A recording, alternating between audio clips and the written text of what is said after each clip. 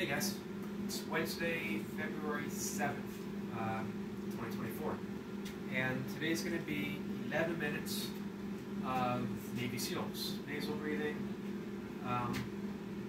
Just going to cruise through, see what I get, whatever I get, whatever I get. I'm going to do some pull-ups, and depending on how everything feels after my Navy SEALs, I might superset my pull-ups with dips. So it's going to be 2 sets of 5 pull-ups, and then maybe 2 sets of 5 dips. Nice and easy. Maybe go into single with both dip and pull-up. I'm working with 12.5 pounds right now. Hopefully, again, working my way up to 20 plus, 22.5, 25. We'll see. So let's dive right in. Again, it's just 11 minutes nasal breathing.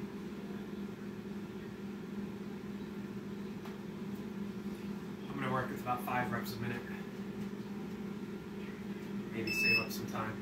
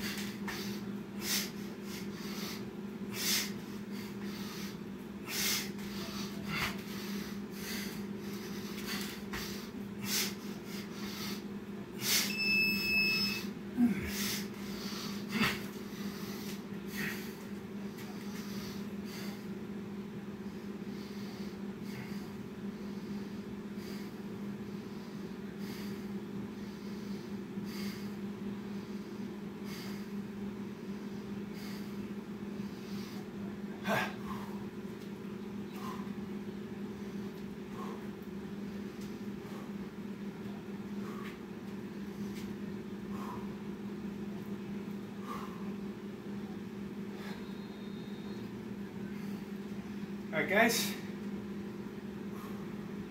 1 rep.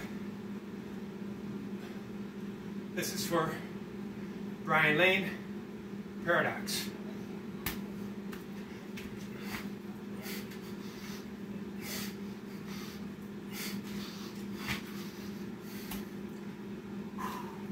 So next is stomach stretch for you guys.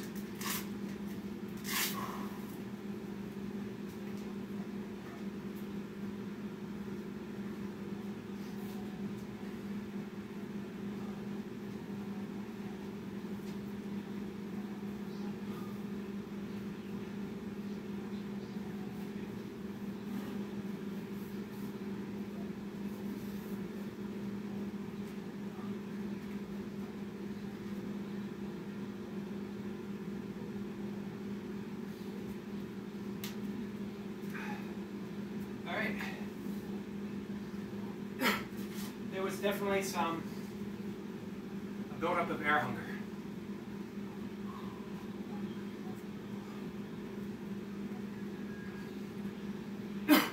Air hunger doesn't necessarily mean that you had a breath. It means that you're starting to feel that hunger for extra oxygen. You're getting into that oxygen deficit. The carbon dioxide is building up a bit. You're getting that urge to breathe in through the mouth to get in some extra air. Take an extra deeper, fuller breath using your mouth. But as you refrain, it just keeps building up. But at the same time, you manage to learn to utilize the oxygen that you're taking in more efficiently, more effectively, as well as to mitigate the body's dispersal of carbon dioxide.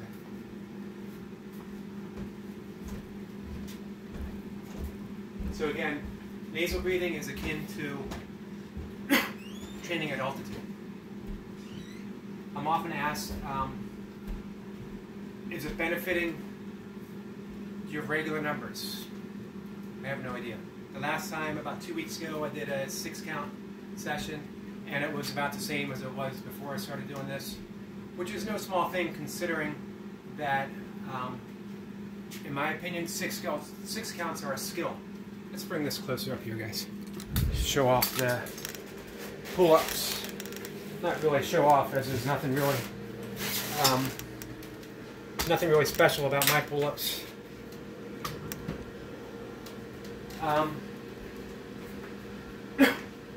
I think 6 counts are a skill set on their own, and that if you don't practice them, you lose a little bit of the edge with them because of that.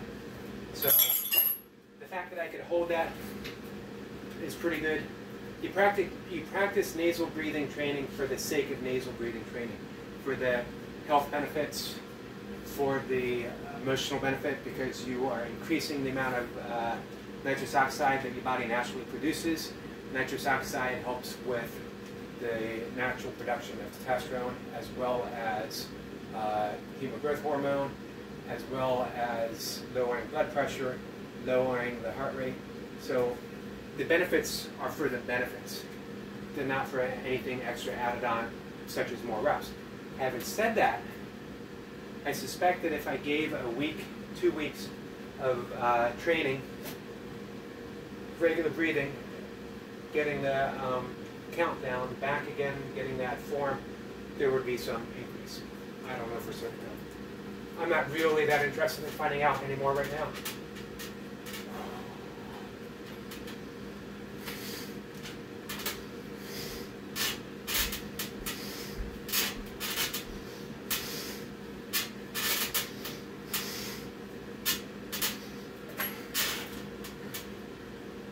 Keep it fairly easy.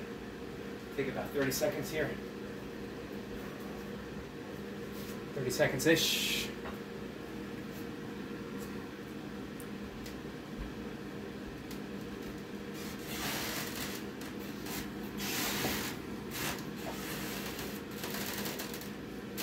So for me, it's very similar to the question I asked a lot of my friends in the non-duality Advaita non-duality circles will not so much ask as make statements that you know your meditation practice doesn't lead to awakening, or things along those lines. Yoga doesn't lead to awakening or enlightenment or whatever. It doesn't matter. I meditate and I do yoga to meditate and to do yoga. It's what I'm drawn to do. It's what I enjoy doing. It's what I absolutely love to do. Anything that comes after is just a bonus.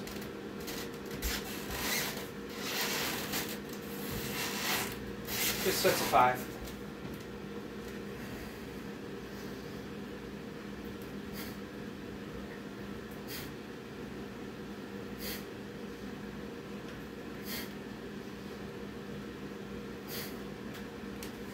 All right, another round coming up.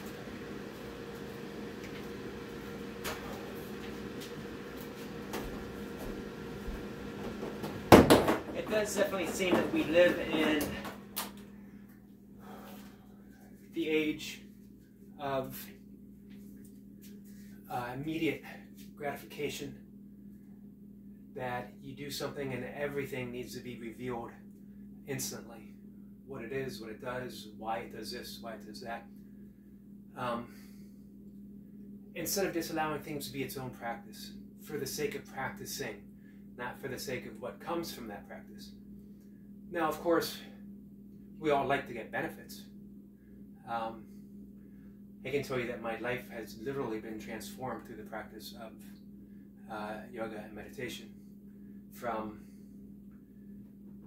things that were extremely destructive for me simply dropping away. I know everyone likes to point at the causality.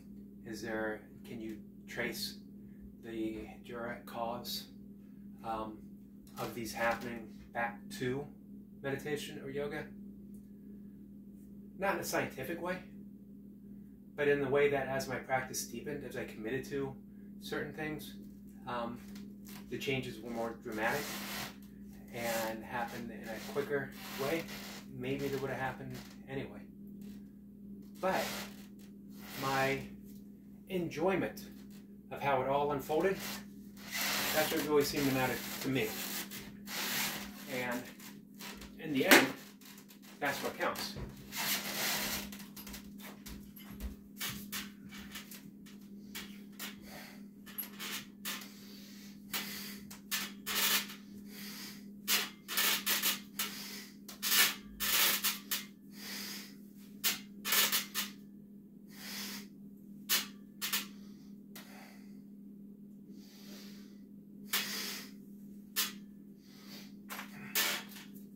Bonus rep.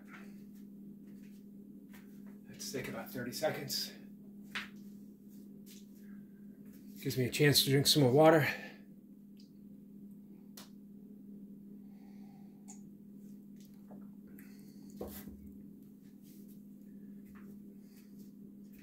I like those 11-minute sets. I pushed myself a little harder than I have in a while on my Navy SEALs. I think I got 56 reps in 11 minutes.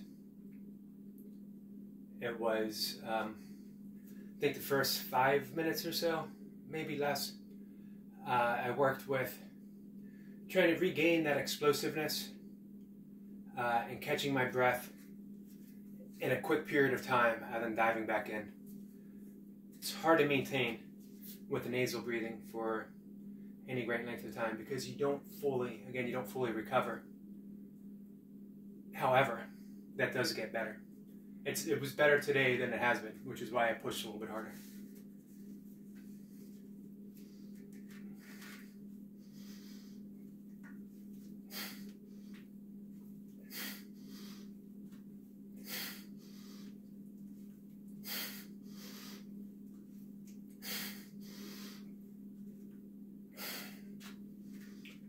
Six and 6. We're going to do one more with a 12.5.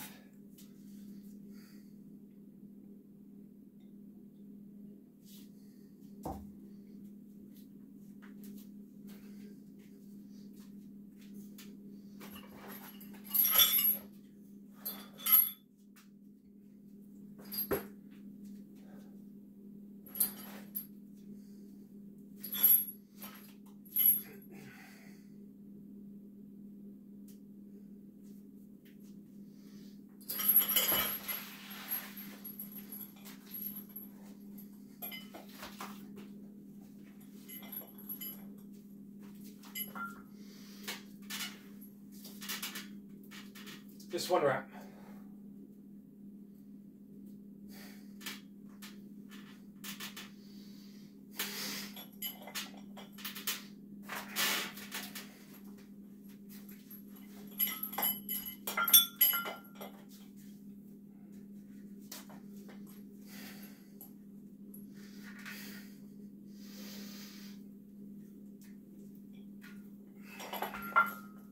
I was tempted to keep going for both of these, but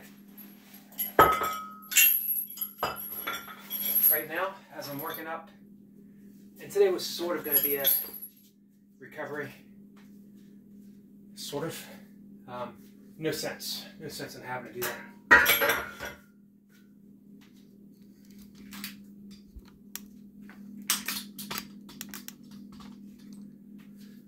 So,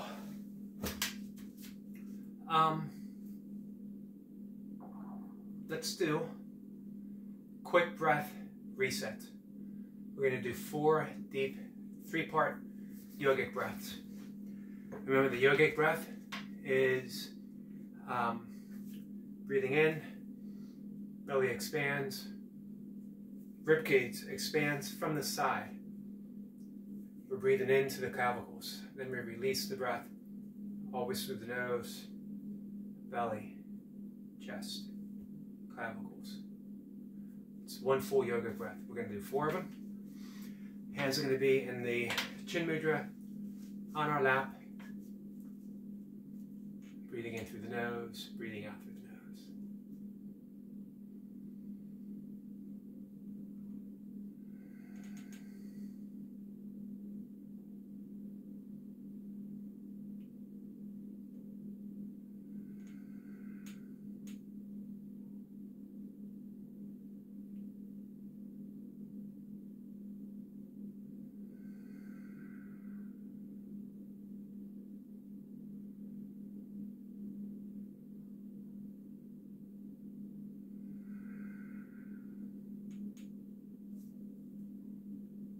Together. Just a quick reset of the breath. Getting a little extra oxygen after getting into that breath hunger oxygen debt earlier. Resetting my breathing pattern and relaxing. Getting set for the recovery that comes after we work out. As well, I did want to mention the additional stomach strike that I threw in there. I do strike my stomach. I don't make a big emphasis of it. No particular reason. I like throwing it in because it reminds me to engage my core. It's how I learned how to do it. When I started doing the high rep burpees versus the old-fashioned football burpees, wrestling burpees that I used to do. And then the sort of CrossFit-ish burpees a couple of decades ago. When I started studying how the burpee greats were doing it, they emphasized the stomach strike, and they explained why. This is why you do it. It made sense to me. I did it. Again, it wasn't something that I thought about one way or the other. It's just something that you do. Everyone has their own unique burpee style, dependent upon the body and condition that they have each day they show up for. Some people are flawless. Some people look really, really good. Others, like me, I got some flaws. I got some pretty glaring, obvious flaws because my body has some issues. 2 more months, I'm going to be 59. I got a bum shoulder. I got a back that's been hurting for a few months. I got arthritis in my knee. I got a misaligned jaw that gives me all kinds of problems. And I got some hard miles under me. You know, I spent 10 years doing an ultra to 2 ultras every single month. Not to mention tons of 5Ks, 10Ks, half marathons, all for training purposes. Before that, I was doing kettlebell training and then Olympic lifting, powerlifting, bodybuilding, along with a host of things just for fun through my life. Judo, other forms of martial arts, never mastering any, but enjoying everything that I did. I'm not saying any of that to boast about my accomplishments. I have no real great accomplishments. But just to say that, you know, my body's banged up. My burpees are going to look like a 50, almost 59-year-old guy with a banged up body. I don't need anyone telling me, hey, your burpees look like you're banged up. There's nothing the matter with telling me that. It's that I already know. I experience it. And I appreciate the concern to validate my experience, but I don't need it. However, I have friends like Duncan Walsh and others who offer me some great advice on all kinds of stuff. They understand where my form is, so they don't really, it's not really talk so much about that as it is, hey, this might help your shoulder, hey, this might help your back. Those are important and valued comments. I don't get it as much as I get some. I don't get it as much as others. I do get it about my writing that I share in my shorts. Lots of people like to tell me that it's not like that at all, which is true for them. And again, that's valid. I only write and share what's true to me in the moment that I wrote it. Sometimes it's completely other by the time I get around to reading it, or a day later, or a moment after I write it. That's just life. Nothing's set in stone. Not even a stone, if that makes sense. A stone is a vibrating field of energy at a slower rate, so it appears to be solid, but it isn't. Nothing is ever the same as it was just a moment ago. Absolutely nothing. So don't hold anyone to that. Relax and give people a break. Brian Lane, when I look at his burpees, his rocking chair burpees, his stomach strike, absolutely flawless. It's a young man who has battled his demons and put them aside and is focusing on a bright future. And that future includes helping people, inspiring people. Man, applaud that. Salute. Big salute. I look at Paradox and his stomach strike, and it's pure intensity. This is another guy. I don't know Paradox's story. Why would I assume to know it? As a matter of fact, I don't need to know. What I know is that he's another guy. He's putting things out there to inspire people, that he's sharing his passion and what he loves to do, from his music, from his appreciation for music, to with burpees, all of that. Not to mention his support for the whole entire burpee community. Again, all that's to be applauded. When you look at someone putting it out there, fearless in their sharing, no matter what flaws they got out there, man, offer a salute. You know, join in, help them out, help yourself out, because you're always better off by engaging in the things that really inspire, motivate, and help others than you are trying to tear that down. So, with that said, guys, closing message. Thanks for joining, and I will see everyone later today. Take care.